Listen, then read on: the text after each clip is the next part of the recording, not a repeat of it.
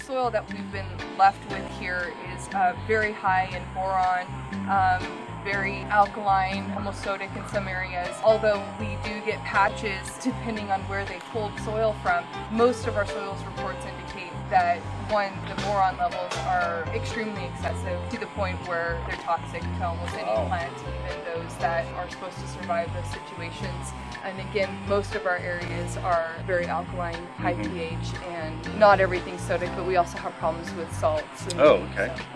When you guys applied the application in July, it was our hottest time of the year for that and the next 4 weeks before the next application.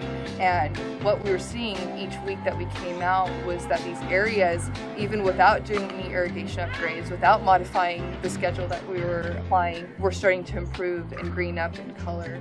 And by the time you guys came out for the second application, the turf was much thicker, it was growing at a faster rate, and it was also just a very vibrant green color, and that's what our residents like to see. So over the last 2 months, I can think of 3 different occasions I've been out here where somebody's come up and actually stated, "This looks really good. I haven't seen it look this good in 15 years," and they've been here a long time.